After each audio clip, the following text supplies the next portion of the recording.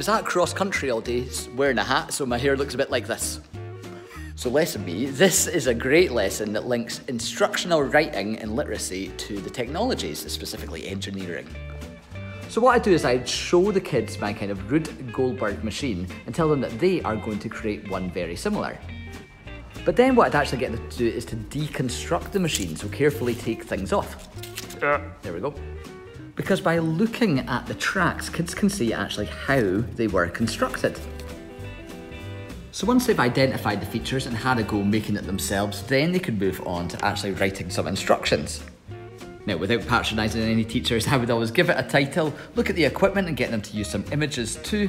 The instructions should go in order, but also have some icons down the side to help you see what you should be doing.